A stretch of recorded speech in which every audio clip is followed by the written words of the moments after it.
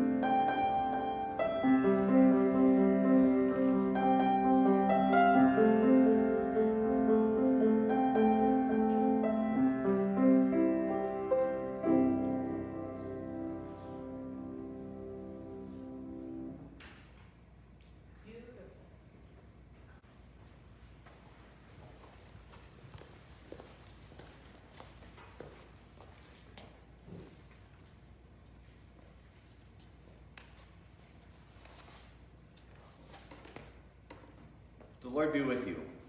And also with you. Welcome to worship. This evening we begin my summer sermon series, which this year is going to be on the book of Romans. We're going to have, 9-10 sermons in a row on the book of Romans, which sounds kind of dull, but it's not, because it's a really great book. And we'll be kind of working our way through it as it is written. We will be using order of service number 4. I think that's on the blue one. And we start with hymn 801. Please stand for singing.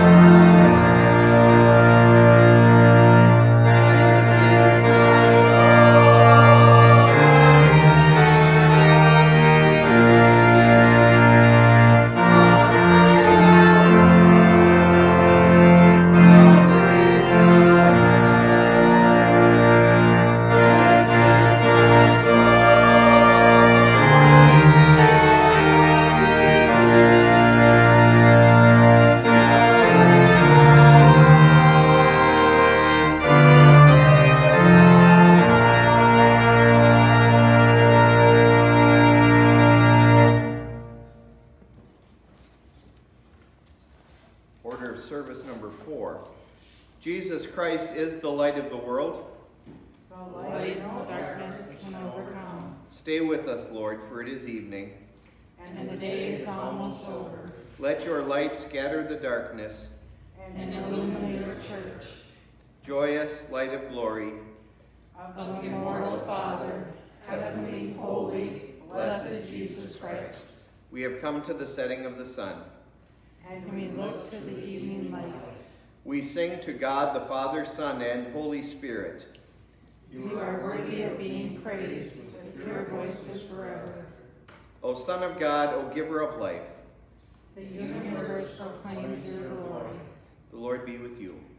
And also with you. Let us give thanks to the Lord our God. It is right to give him thanks and praise. Blessed are you, O Lord our God, King of the universe, who led your people Israel by a pillar of cloud by day and a pillar of fire by night. Enlighten our darkness by the light of your Christ. May his word be a lamp to our feet and a light to our path. For you are merciful and you love your whole creation, and we, your creatures, glorify you, Father, Son, and Holy Spirit. Amen. Please be seated.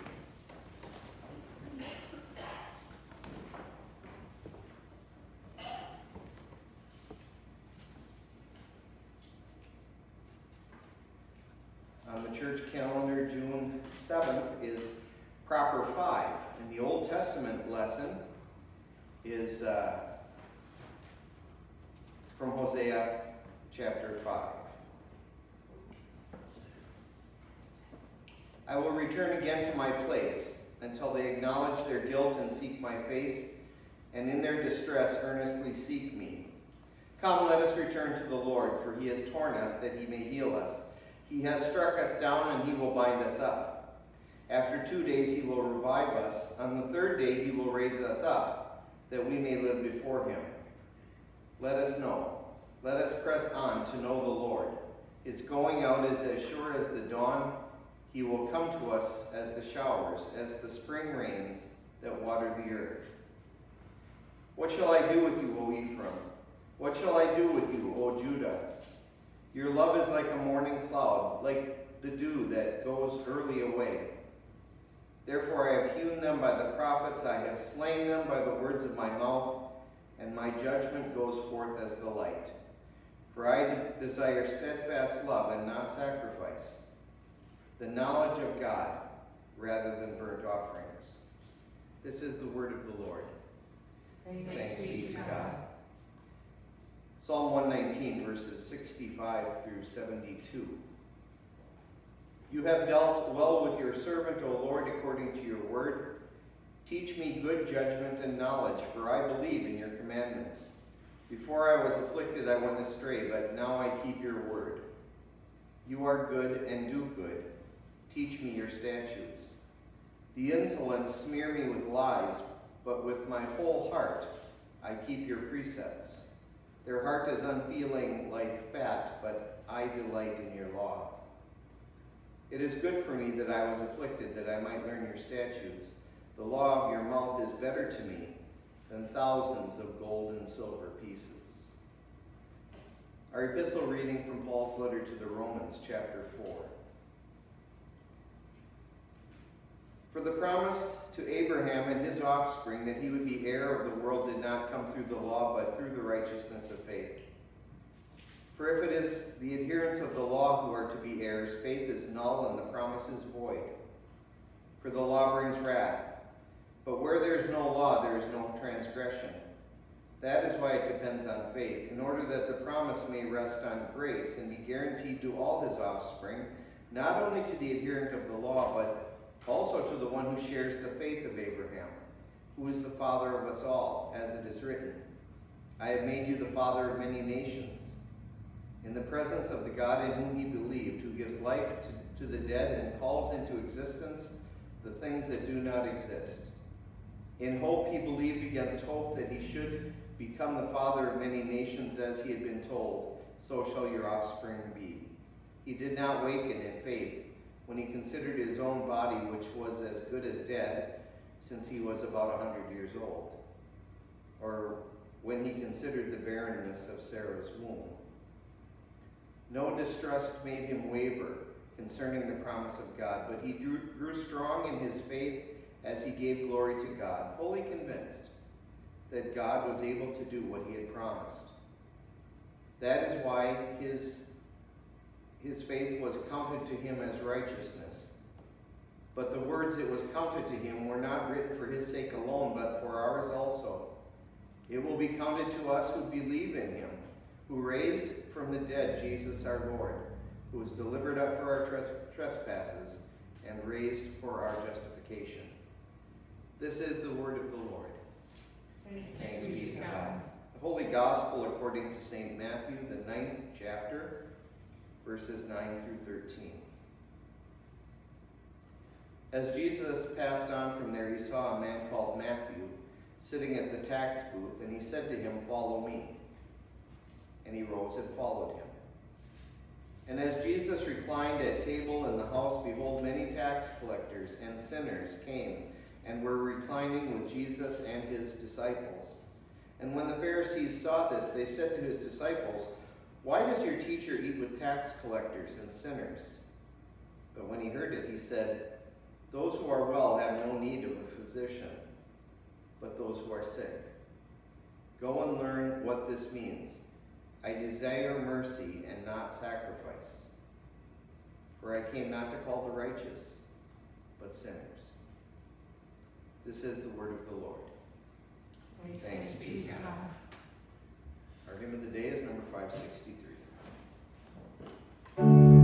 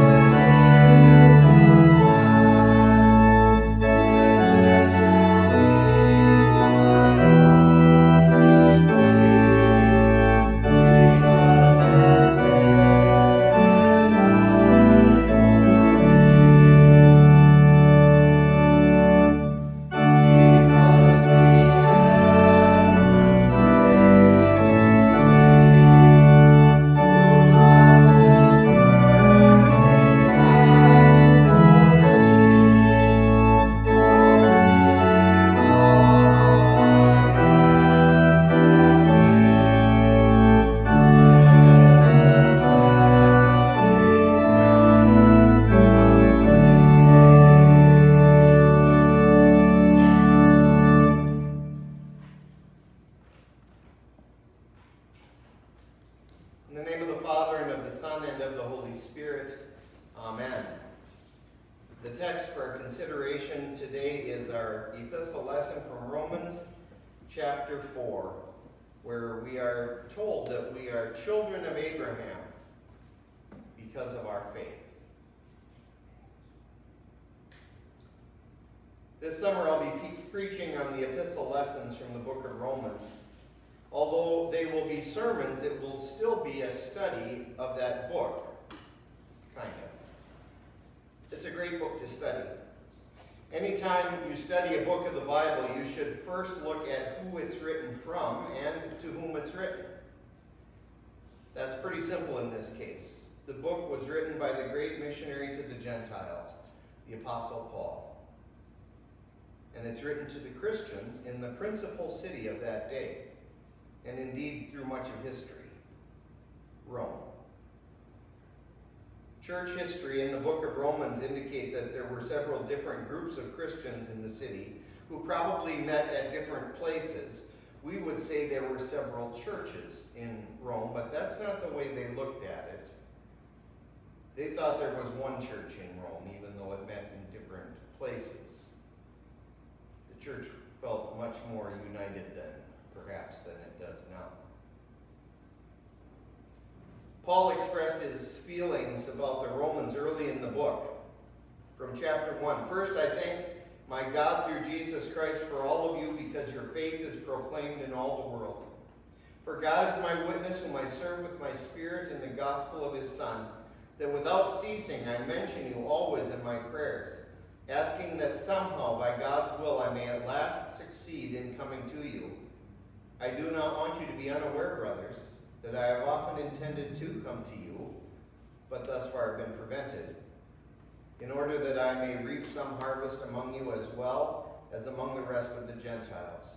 So I am eager to preach the gospel to you, also who are in Rome." It seems that Paul had not been to Rome and was not a part of starting that church, but he had a strong desire to preach the gospel to them. The gospel is this letter, and that's what makes it so good. The epistle lessons that I will use for our sermon text go roughly from the beginning to the end of the book. Because Pentecost was late this year, we missed the first two Roman lessons from chapters 1 and chapter 3. To summarize those early chapters, I'm going to take 2 chapters of the book now and summarize it in about a sentence and a half. You might want to read it for yourself to see if what I say is somewhat true. But anyway, it's a discussion about how much God hates sin, and the fact that we are all sinners, and so we are hopelessly lost. We know that to be true. Every time we gather, we confess our sins, and most of the time I even leave a time of silence for you to think about your sins. I hope you do. I hope that you think about the times that you've been dishonest or selfish. I hope you think about the times that you've lied or coveted. I hope you think about the times that you've not loved God with your whole heart and soul and strength and mind. I hope you think about the times that you've not loved your neighbor as yourself. All have sinned and fall short of the glory of God. That's in Romans chapter 3, by the way. In short, we can have no hope in ourselves. Because of our sin, we stand condemned to eternal punishment. But we are not without hope. What is our hope? God alone. The wages of sin is death, but the gift of God is eternal life in Christ Jesus. That's from Romans 6, by the way. In fact, what we need for our eternal salvation is to be children of God. How can we become children of God? Are we all ready? In one sense, we are, because we are created by God, so we are his children. But to be his children in a saving sense is a different thing. Today our epistle lesson talks about Abraham. Abraham, of course, is one of the most interesting people of the Old Testament. He was called by God. As near as I can tell, there was nothing worthy about him. There was no special reason God chose Abraham out of the whole world, but he did. He was well off, but that didn't really make him special. His only noticeable, outstanding characteristic was that he was a man of faith. Of course, we don't know that about Abraham when we meet him, but we find that Abraham, as good a guy as he was justified before God by his faith. He showed that faith time and again in his life. When God called him, he simply said to Abraham, I'm paraphrasing now, the Kleppe translation, pick up everything and everyone you have and go to a place that I'll show you. Then he made a promise to him that he'd make Abraham a great nation. Based on that, would you go? Just pick up and go. I'll show you. I'll tell you when to stop.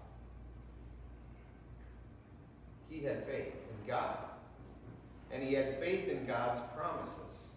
He believed God's promise that he'd be given a land and be the father of a nation. He believed that he would have descendants like the stars of the heavens and like the sand on the seashore.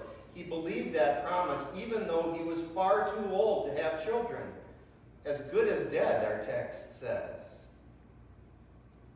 After Isaac was born, he believed that God would keep his promise, even when God asked Abraham to sacrifice the only son that he had. Abraham had great faith. When we have faith, we are children of Abraham by faith. The more we trust God's promises, the more we are like Abraham. We are children of God by faith. He's given us the promise of eternal life in heaven, and when we believe that, we have it. We have it because of Christ's righteousness. When Jesus died on the cross, he paid the penalty for our sins. And so through faith, he gives us his own righteousness. Abraham's faith was counted as righteousness, and so is ours. When we believe in Jesus' saving work, we have the gift of Christ's robe of righteousness. We are counted by God as being holy through faith. When Abraham went to sacrifice Isaac, God had told him to do that. God stopped him at the last minute.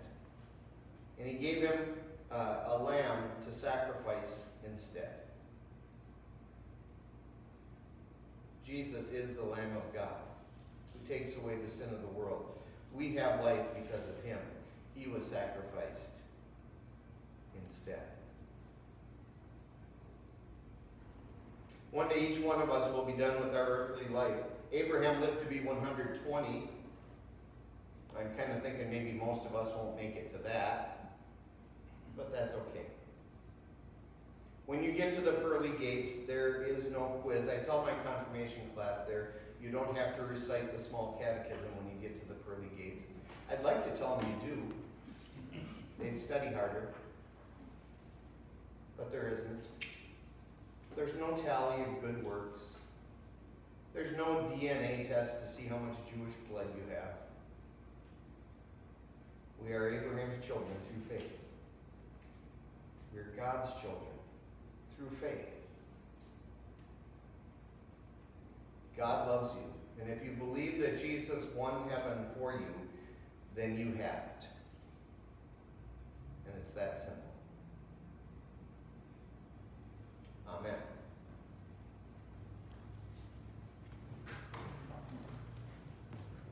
We confess our faith with the creed as it's printed in our order of service. Please stand as we say it together.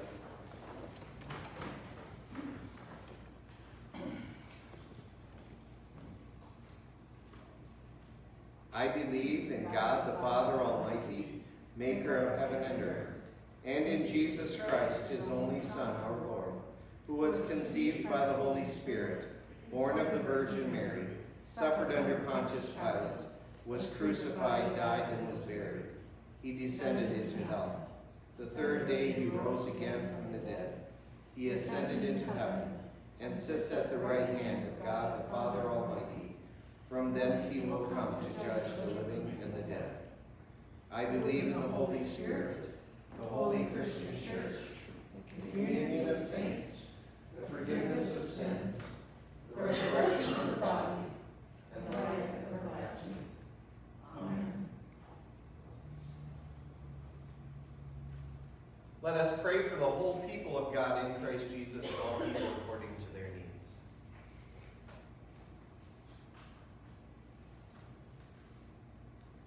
O Lord, you strike down and you heal. Though we justly deserve your wrath for our sin, revive us and raise us up, that we may live before you forever. Lord, in your mercy. Hear our prayers. Almighty God, you desire steadfast love, that your people would know you. Bless pastors, teachers, and all church workers, that your word would sound forth in abundance.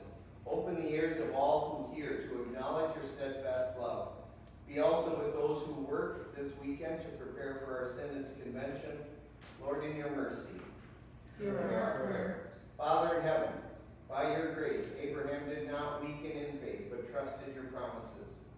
Strengthen parents to persist in their callings, and train their children in your word and ways. Defend them from discouragement and apathy, and convince them that you are able to do what you have promised. Lord, in your mercy. Hear our prayers. Creator of all things, you call into existence what does not exist, and govern it for good. Remember those you have given authority among the nations, that the laws they administer might reflect your order and maintain peace. Lord, in your mercy. Hear our prayers. Heavenly Father, your Son came to heal the sick and forgive sinners. Hear our prayers for those who suffer in any way. We name them now.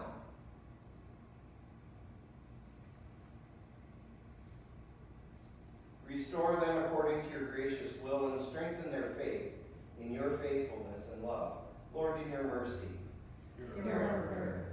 Father in heaven, you made childless Abraham the father of many nations when his body was as good as dead, giving him faith to trust in the promised Christ.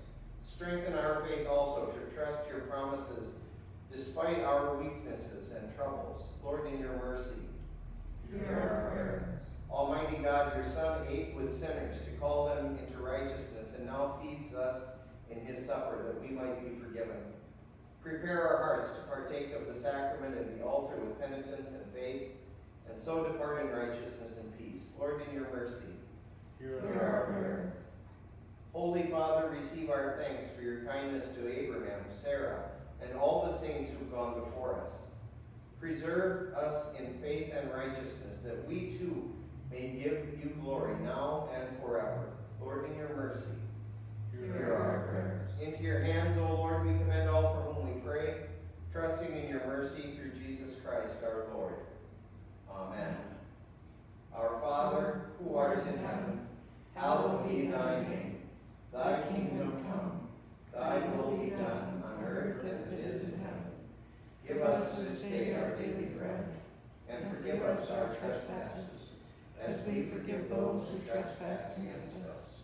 And lead us not into temptation, but deliver us from evil.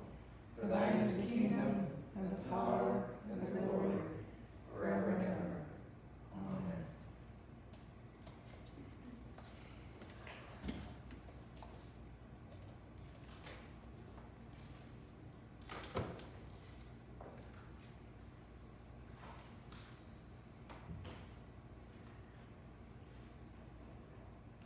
Our Lord Jesus Christ, on the night he was betrayed, took bread, and when he had given thanks, he broke it and gave it to his disciples, and said, "Take, eat. This is my body, which is given for you.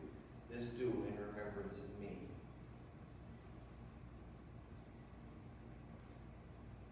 In the same way, also after supper, he took the cup, and when he had given thanks, he gave it to them, saying, "Drink of it, all of you.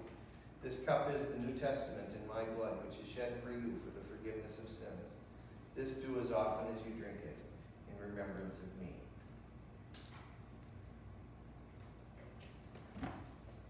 The meal's prepared. Please come forward for the distribution.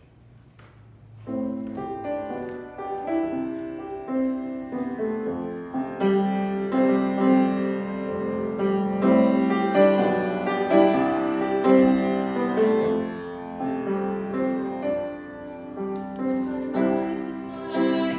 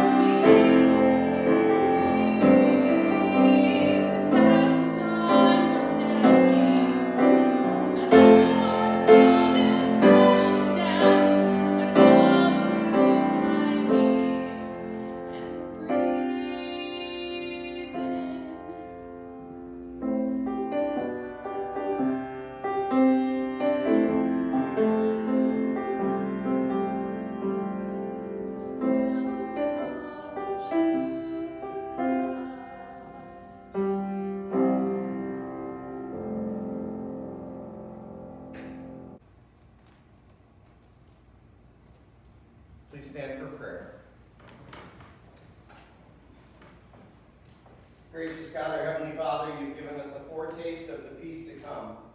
In the holy supper of your Son's body and blood, keep us firm in the true faith throughout our days of pilgrimage, that on the day of his coming we may together with all your saints celebrate the marriage feast of the Lamb in his kingdom, which has no end. Through Jesus Christ, your Son, our Lord, who lives and reigns with you and the Holy Spirit, one God, now and forever. Amen. The Lord bless you and keep you. The Lord make his face shine on you and be gracious to you. The Lord lift up his countenance on you and give you his peace. Amen.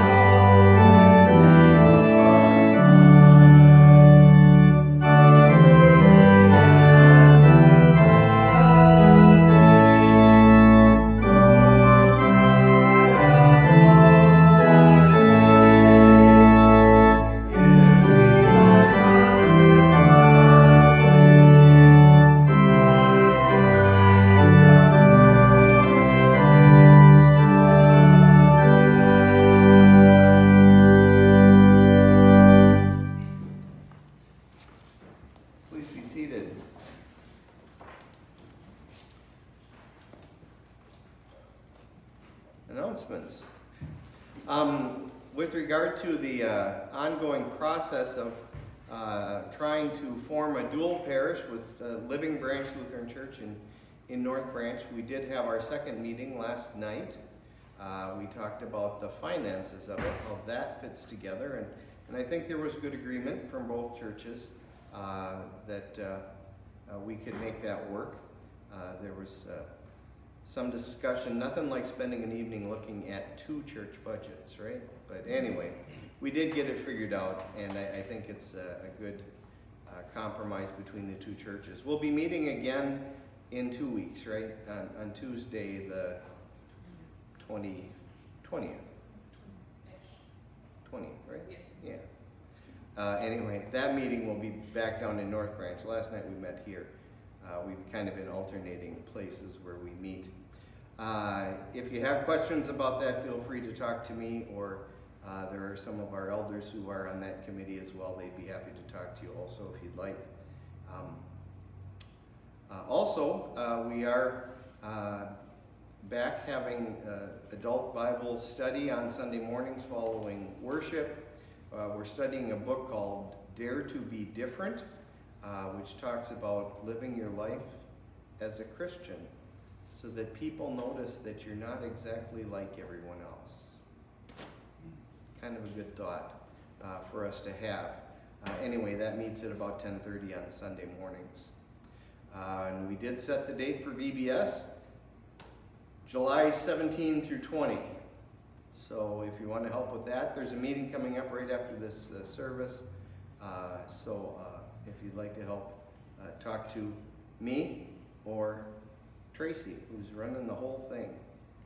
That's no pressure, right, Tracy? You're just in charge of the whole deal. But no, it's fine. And it's all going well thus far, so we look forward to that. Go in peace, serve the Lord. Thanks be to God.